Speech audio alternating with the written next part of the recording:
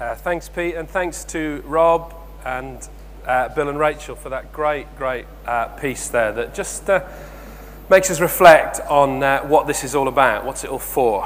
What are the things that God has given us for? I want us to look at this passage in John 20 and just share some thoughts around it, explore a bit about sharing the grace. Before I do that, here's a little poem dedicated to whoever it was that had the wobbly trolley earlier today. Any of you who write poetry will know that every once in a while you get struck by a muse. It's like a drug you have with breakfast, and it means the first thing you see when you go out you have to write a poem about.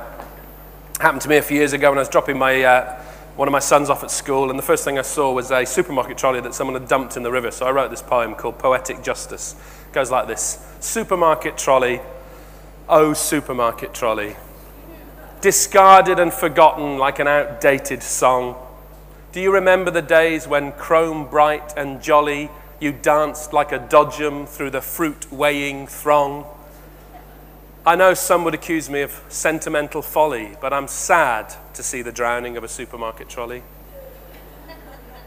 Your mesh is enmeshed now with riverweed and slime, and the letters on your handle are irreversibly smudged. And though I could simply say that you've fallen on hard times, it gives me unexpected pleasure to believe you're being judged for all of those times in some crowded aisle or other when I pushed you one way and your wheels went the other.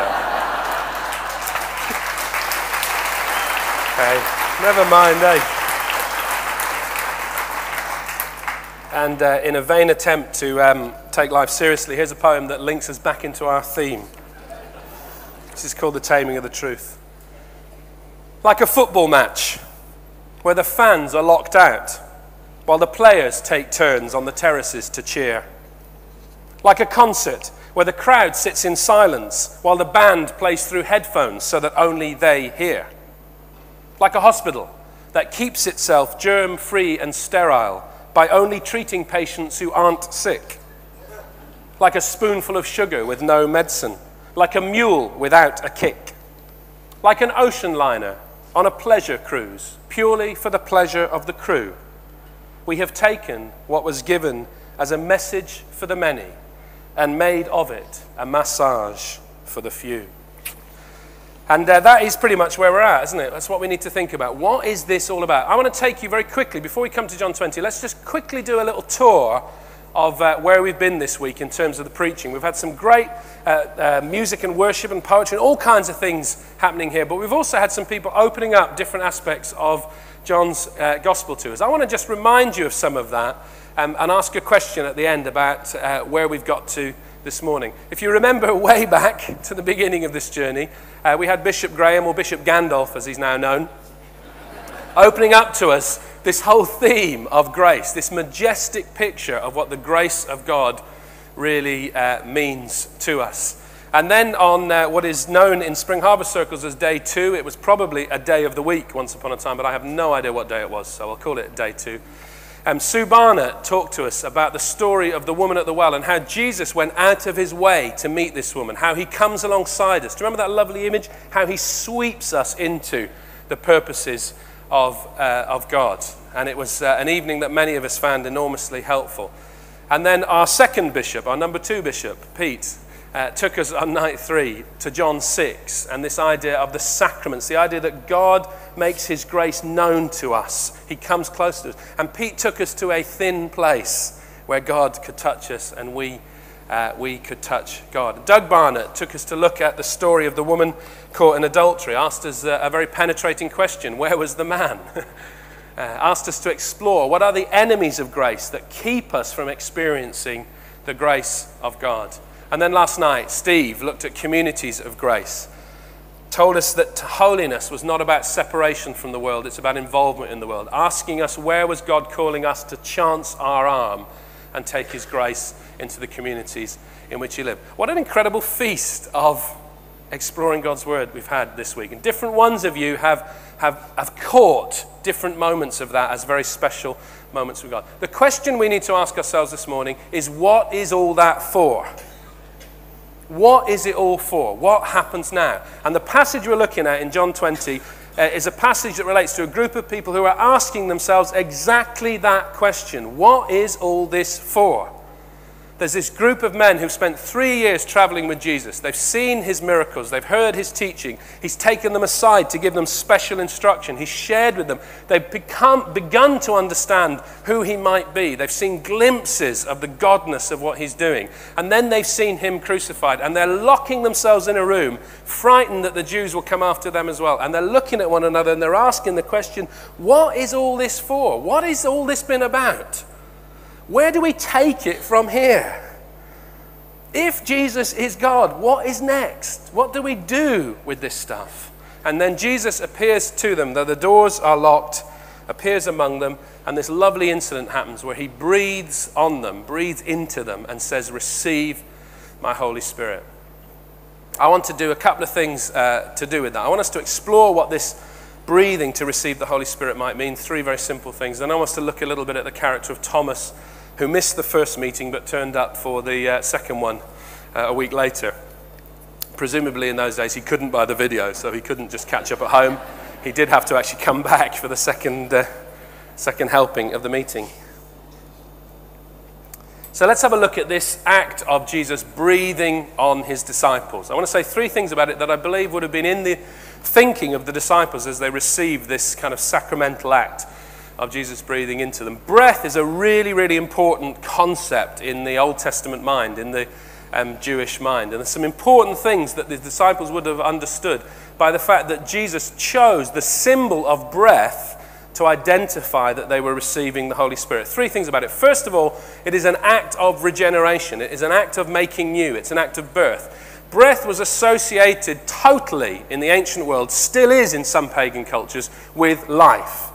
That's why in Genesis it says that Adam was made of dust and there wasn't anything to him until God breathed into him the breath of life.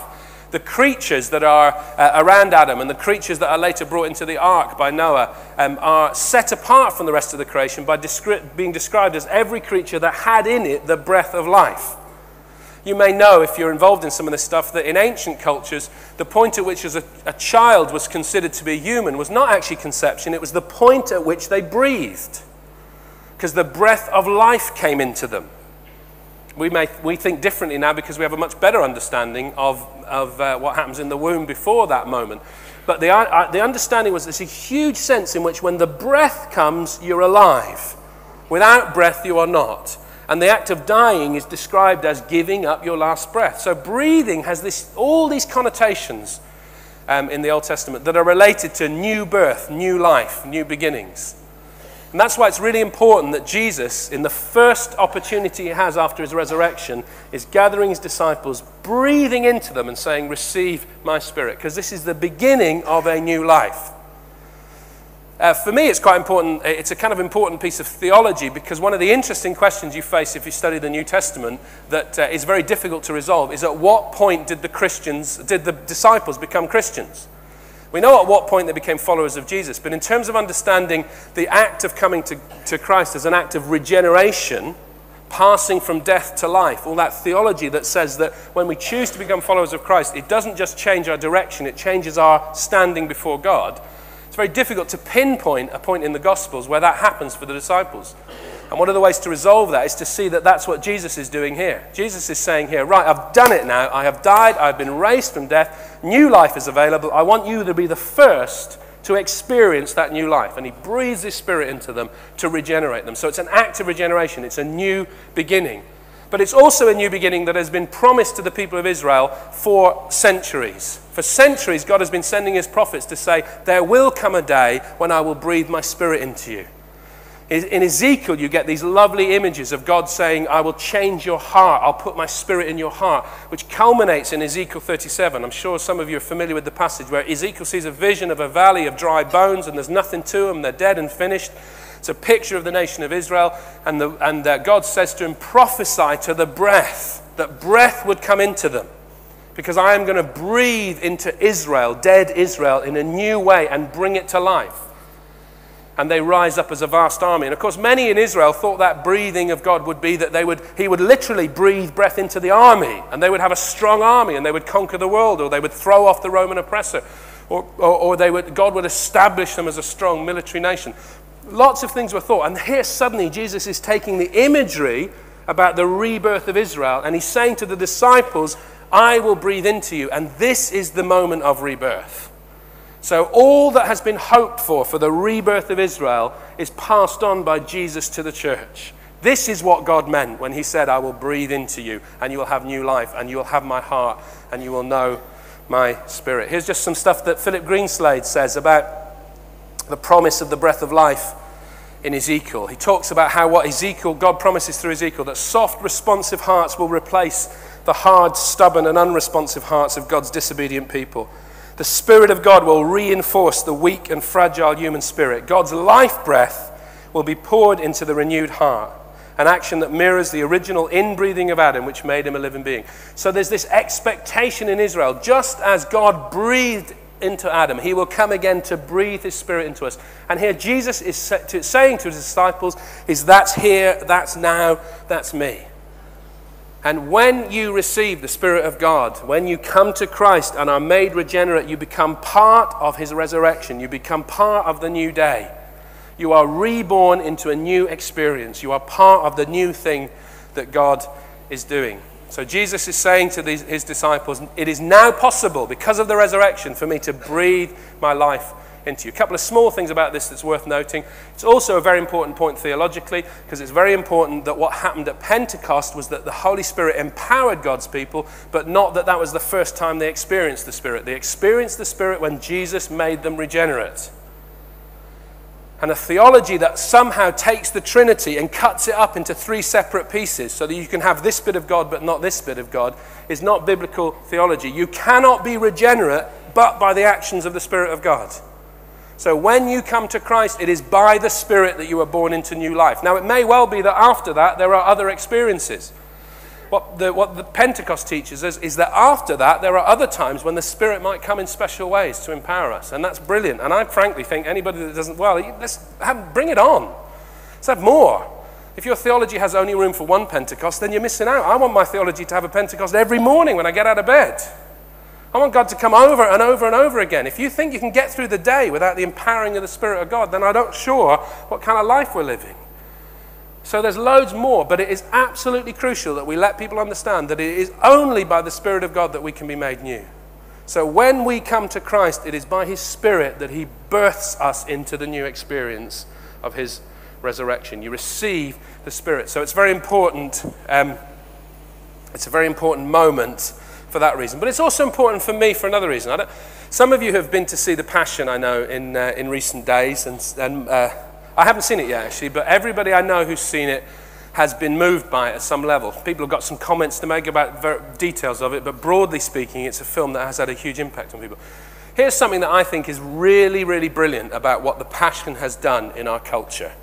And it's something that I'm sure Mel Gibson intended, but I'm not sure it's something we expected. We knew that, lots of people have been saying that this film will have a deep impact on people, but I'm really excited, not just by the impact it's had on those who've seen it, but by the shift that has taken place in the media as a result. And here's why. I'm really, really excited that the media has stopped asking the question, is the church relevant? And has started asking the question, who is Jesus? Because the question, is the church relevant, ain't going to convert anybody to anything. You are not going to be brought to Christ by a relevant and dynamic church. You're brought to Christ by meeting with him in his resurrection power.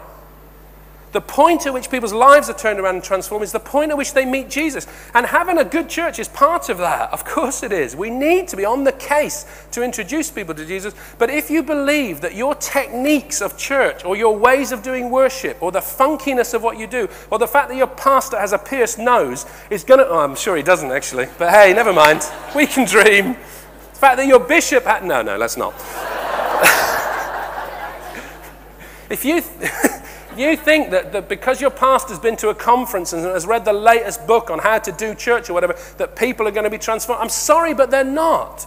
They're going to be transformed by meeting the risen Jesus. And what I love about what's happened because of The Passion is that the press is not asking the question, do you like the church or not? The press is asking the question, who is Jesus? And the question that our culture has to do business with is not whether they like the church or not. That's important. But the real question is, who is Jesus? That's the question by which people are brought into faith. And it's really exciting that that's what the agenda has become. We are made regenerate, we are made new when Jesus breathes his Spirit into us. It's by the Spirit of God and by the resurrection of Jesus that we come into new life. Okay, let's keep moving. You'll notice that, oh, what happened there? That was interesting. Oh, yes. You'll notice that I never look at my watch when I'm doing these things. So if anybody feels that there's come a point when lunch has burned, just create a diversion or something and we'll know. No, we'll be all right. Secondly, this is an act of impartation. Excuse me. One of the things that is understood from the Ezekiel prophecy and from other sources in the New Testament is that what God is promising is that a day will come when you don't need to follow the law in this kind of mathematical, scientific way, because God will put his heart into us. And the disciples knew that at the point at which God breathed his Spirit into you, it isn't just about empowerment, it isn't just about experience, it isn't just about regeneration, it's about becoming like God. A bit of God comes into your life. I love the line in Rob's poem from, I think it was last night, I can't remember, which is the real question is, what would Jesus' subconscious do? Because the transformation of the Spirit goes deep into us. It isn't just that it tells us up here what to do. It starts to, the Spirit transforms us. He changes us. So we begin to have a subconscious that marries up with the subconscious of God. We begin to have instincts and feelings. We begin to have the heart of God in our lives. And Jesus is imparting something when he breathes on the disciples. That's why it's really important for them that he says, receive my Spirit, peace be with you. If you forgive sins, they'll be forgiven. If you don't, they won't. A little aside here for you folks. These disciples are in a locked room because they're frightened of the Jews. Why are they frightened of the Jews? They're frightened of the Jews because the Jews have just come as a mob and have made sure that their leader, Jesus, was crucified in the most horrific way. They are scared, okay? So they're in a room and then Jesus appears to them. You have to ask yourself a question, why, in the disciples' experience, why did the Jews crucify, or why did the Jews push for Jesus to be crucified? The main reason, or one of the main reasons, was that he claimed to have the authority to forgive sins. Because these disciples were with him when the Pharisees said to him, you cannot claim to have the authority to forgive sins, only God can forgive sins. That's what makes you a blasphemer. So it was Jesus' claim that he had the authority to forgive sins that got him crucified. His disciples are scared, so just to reassure them, he comes along and he says, now I'm going to give you the authority to forgive sins.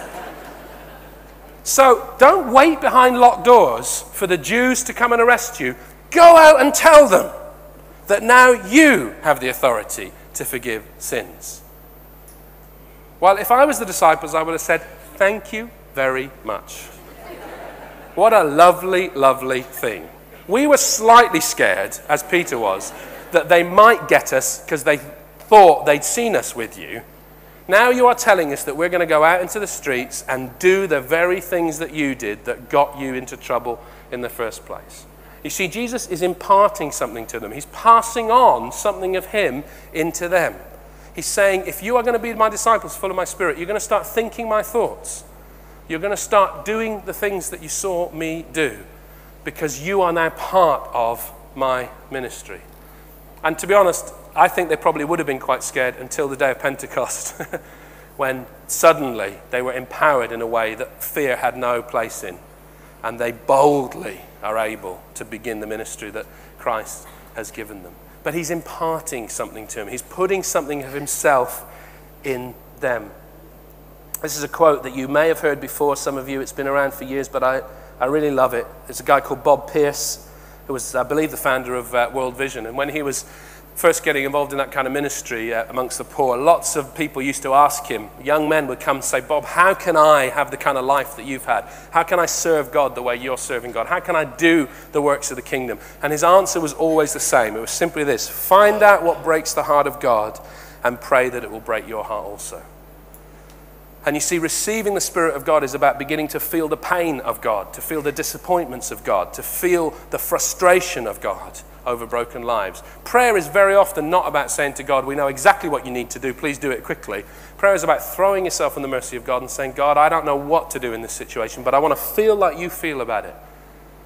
I want to travail with you in your feelings. So Jesus is imparting something. He's saying to the disciples, when I breathe into you, you become me in a sense. You start to carry my character, my thoughts, my heart. It's an act of impartation. And when we receive the Spirit of God, when we receive the grace of God, we receive something of God himself. The very nature of God begins to flow in our bloodstream. And no, it doesn't transform us overnight into supermen and superwomen.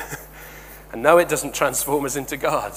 But it begins a different process in our lives. Different thoughts are at work, battling against our own thoughts, trying to establish that we be people who respond to the purposes of God. It's an act of impartation, a giving of something. And then thirdly, and if somebody could just restrain the bishop for a moment, so he doesn't actually throw me off the platform until I finish this bit. Thirdly, it's an act of ordination. Now, Pete and I were very, very, very good friends. But the one issue that we've often had a slightly heated discussion about is the issue of ordination, because Pete is a bishop and ordains people. As part of his job is to set people aside for ministry. I come from a church where you ordain Cocker Spaniels. I don't know. We just, anybody does anything, you know. We just throw ordination out like confetti, you know. Oh, go on, you know. Not really. But there are two different ways of being church. And we you know, I've never in my life really come that close to being thumped by a bishop, except in the issue of ordination. Not really. It's going to happen, isn't it? And of course, when we do get stressed about ordination, Pete's threat to me is that he'll ordain me one day, and that would really sort us out, wouldn't it? But it's an interesting thing, because Jesus is clearly setting his disciples aside for ministry here. The very fact that he gives them this authority to forgive sins is an act of ordination. He's saying, I have a purpose for you. When you receive my Spirit, you receive my Spirit for a purpose, to go and do my work. The interesting thing about this is Jesus sets up a slight puzzle by doing this, because you have to ask yourself the question, who is he ordaining for ministry? Who is he setting apart for ministry? At one level, he's ordaining the leaders of the first church, because this is like a kind of mini leadership conference. These disciples of his will become, within weeks, the leaders of the first church. So at one level, he's ordaining leaders. At another level, because of what I've just said about the breath of life regenerating them, he's also ordaining the only people on the face of the planet who at that moment are Christians. So he's ordaining the whole church. And to be fair, through history, there has been a bit of a tug of war at different points in history between people saying, is ordination something special for a small group who run the church, or is it for everybody? And the only way you can resolve that debate, the reality is provided in a phrase, which again, my good friend the bishop has provided for us and uses often, which is the phrase, it's very rarely either or, nearly always both and. Because there are lots of things in Scripture that Christians argue about that actually the reality is both are true. And I believe what is happening here is Jesus is, in one sense, he is ordaining people into leadership, but in another sense, he's ordaining the whole church. And there is a sense in which, in a special way, certain people are set apart for leadership, and that they have to be, that has to be marked in a special way. There is a sacrament that is about setting apart for leadership in the body. But there is another sense in which the body of Christ is ordained to do the ministry of Christ in the world, and that no one is excluded from that. There is a sense in which it is possible to say there is no regeneration without ordination. There is no conversion except conversion to a purpose. We are all called to minister out of the grace that God has poured into our lives. God pours grace into our lives in order that it might flow out from us. And we are all commissioned into the ministry of Christ in the world. That's why, as I think Graham was saying in some of the Ephesians Bible studies, the phrase the body of Christ, when Paul says you are the body of Christ, he's not saying the church is a bit like a body. He wasn't providing a convenient trick for Sunday schools later on so that they could draw a body and say, I'm an eye and you're a hand, and wouldn't it be... He's saying you're the body of Christ in the world. What Christ did in the world, the church will now do. If Jesus blessed the poor and healed the sick, the church will now do that. If Jesus was the doorway to salvation, the church will now be that. It's a sacramental calling. It's a holy thing to be set apart to be Christ in the world. And when we receive the Spirit of God, we receive a call to purpose. We are set aside for the ministry of Christ.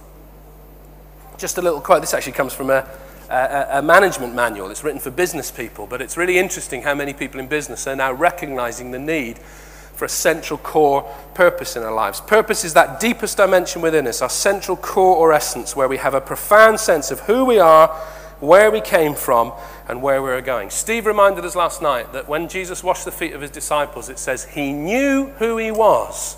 That's why he washed their feet.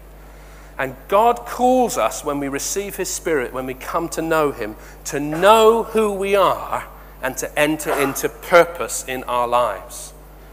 The church does not exist so that 200 people can gather in a room so that 2 people up the front or 1 person up the front can have a sense of purpose. In fact, interestingly enough, and again this was in the Ephesians teaching that you've been having in the mornings, the very purpose of setting people apart into special ordained leadership is so that they will release the body into their ministry. Every single one. We are called to be ministers of the grace of Christ in the world. And when we receive grace by God's Spirit, it is received so that it can be shared. We are all called to purpose. Coming to Christ is coming to purpose. And Jesus sets apart his disciples to carry grace into the world. Why does he use the image of forgiveness as a mark of that purpose? Well, I think there's lots of reasons, and we can't go into all of them, but one of them is this, because that's the secret. I have this working definition that I've shared with some of you this week of grace, that grace is the announcement that the future does not need to be dictated by the past. Grace is the announcement that change is possible. Grace is the announcement that forgiveness is possible. And Jesus understands what C.S. Lewis understood almost 2,000 years later, that what makes the Christian gospel unique is the announcement of grace. Because when every other thought system and religious system in the world says whatever you've got, and you've got to deal with it, grace says no. Grace says no matter how twisted you are, either by your own actions or by the actions of others, no matter how hurt you are, no matter how wounded you are, or no matter how much you have wounded others, grace says change is possible. Forgiveness is the key to unlocking God's grace. And so Jesus is saying to his disciples, I am giving you a key. When you receive my Spirit, you receive this key, this announcement, this news that forgiveness is possible. Don't hide it, he's saying. Don't hold on to it. Don't keep it a secret. Make it what Leslie Newbingham calls the open secret. Let people around you know that forgiveness is possible, that change is possible, that grace can invade their lives. Jesus calls us, gives us this great treasure, and calls us to share it with those around us. Okay, so it's an act of regeneration, it's an act of impartation, and it's an act of ordination. We can use the language differently, but in a sense, Jesus is saying, if you're called to leadership, then enter into that calling and let us set you apart. But if your call is not to leadership in the church, you are still commissioned, ordained, set apart for the ministry of Christ in the world. To belong to Christ is to belong to his team. Okay, then there's this last thing with Thomas. I love the story of Thomas. I love what happens in this incident. Thomas misses the first meeting, like I said, comes back at the second one.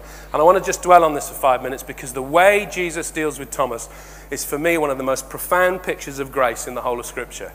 Partly because I'm a bit of a Thomas, so I guess I relate to it, because I ask a lot of questions. And, I'm up here on a Spring Harvest platform. We're all supposed to be rock solid in our faith. I have to tell you, I wake up some mornings. In fact, I woke up 2 days ago in the middle of Spring Harvest, and I thought, what would happen if Jesus wasn't actually God?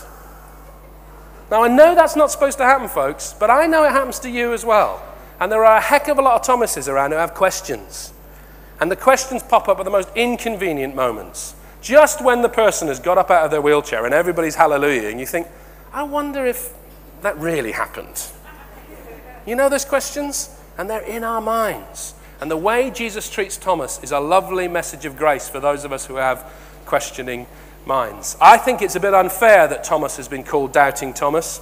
I think he was actually quite a determined person, and he was determined to know. I don't know whether he was set back by skepticism or whether he was spurred on to know the truth, but I think there's some interesting stuff there.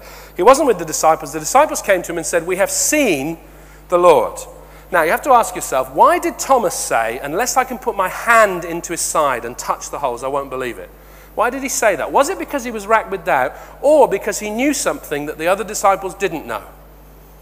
And I think there's a possibility that what Thomas knew that the other disciples didn't know is that unless Jesus has physically been raised from the dead, then history has not changed. And the disciples say, we've seen Jesus, and Thomas is really saying to them, did any of you check?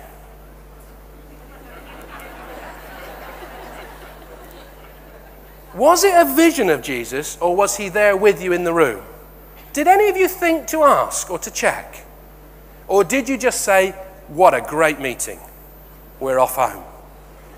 You see, Thomas's questions were not questions they were questions that were causing him trouble, but they were not questions that were born out of a spirit that resisted faith. They were questions about a desire to know, because he knew that if Jesus is physically raised from the dead, then history changes at that moment. He knew that if Jesus is physically raised from death, everything changes. It vindicates everything about the life of Christ. It makes it absolutely clear that he's God, and the whole world turns on that moment. So he's saying to the disciples, okay, you're saying you've seen Jesus, but you're not telling me whether that's what's happened or not. I want to know. I need to get into this. I need to really know. The reason I think that's the case is because of what happened next when he came back a week later and the way Jesus treated him. Let me tell you what Jesus would have said if he was a good evangelical preacher. He would have said in front of the others, you've been a very naughty engine, Thomas. He would have said, Thomas, come on. All these other people have no problem accepting me. What is your problem, Thomas? Why can't you simply accept like these people? And he would have said, Thomas, if you're not prepared to accept without seeing, then leave the room now, or at least go and stand in the corner. Because you're naughty. And that isn't what Jesus does, is it? What does Jesus do? He says, Thomas, come here. Thomas, I know your questions, and I know your struggles, and I know your desperate need to know. Come and put your finger in the holes in my hand. Come and put your hand in the wound in my side, because you need to know, and I want you to know, that I am risen from the dead. I want your questions to bring you closer to me, not to drive you away. Bring your questions over here, Thomas, and we'll answer them. You see, the significant thing is Jesus did not say to Thomas, you must abandon your need for evidence and take a leap of faith in the dark like the rest of them. He said to Thomas, bring your need for evidence over here and I will give you some evidence. Because he respected and loved Thomas, and actually he loved his questions. And when he then says, what Jesus then says to Thomas is really interesting. We translate it as stop doubting and believe. What actually, the verb stop in the original text is actually stop becoming. What he's saying to Thomas is stop becoming an unbeliever and become a believer. So actually what Jesus is saying is he's not saying stop asking questions. He's saying let your questions drive you deeper into belief, not deeper into unbelief. Bring your questions to me, because when you bring your questions to me, you will find they drive you to the truth rather than driving you away from the truth. He's saying to Thomas, change your direction. Don't lose your energy. Don't lose your passion for the truth, but change your direction so you're being driven into faith, not away from faith. And he embraces Thomas with his questions. And the final reason why I think this is a fair understanding of what happened is what happened next, which is that Thomas looks Jesus in the eye and becomes the first human being in the history of the world to look at Jesus and say, you are God. Now the disciples didn't do that. And I checked all through the Gospels. There's Jesus, maybe not the Son of God, a little bit of you are the Christ, the Messiah, God's chosen one. But never has anyone understood, because of the resurrection, that Jesus is God. And Thomas is saying, Jesus, you have answered my questions. I am not somebody who will always doubt you. I just had some questions that needed answering, and you've answered them. And now I know, because of the resurrection, because you are physically present in this room, not an apparition, not a vision. It wasn't because the disciples all had the same cheese with their supper and got caught up in some kind of corporate delusion. It wasn't Jesus that Thomas mistrusted. It was actually the other disciples. It wasn't too clear on what they were saying. But he's saying, I know that you are not a vision or an apparition or a ghost. You are Jesus physically raised from death. And that means that you are God. And he becomes the first man in history to acknowledge the fullness of the deity of Christ. Well, I'm sorry, but that doesn't sound like doubt to me. He is a man who is transformed. He's transformed by the grace of Jesus, because Jesus graciously invites him to bring his question. Now, why do I think this is so important? I think it's important because that is what we are called to do as a church. You see, I believe we've sent a message to our culture which says that we're here behind locked doors in this church. And when you have decided to believe, come and join us. Or we have people in our meetings and we say in the meeting, when you have decided to believe, come to the front. When you can believe as those around you believe, God will accept you. Jesus doesn't say that. Jesus says, come with your questions, touch me, and let me answer your questions. When have you ever heard an evangelist say, I want all the people in this room who don't believe to come and meet Jesus? Come with your unbelief. Come with your questions. Because what the church is supposed to be is a place of grace that says, bring your doubts and your questions. Bring your honest strivings. And we will not reject you as a doubter. We will receive you as someone who has honest questions which God wants to answer. And I think there are many, many people in our culture who are being kept away from Christ, not because they don't want to believe in him, but at the moment they can't, because they can't see it. They've got too many questions.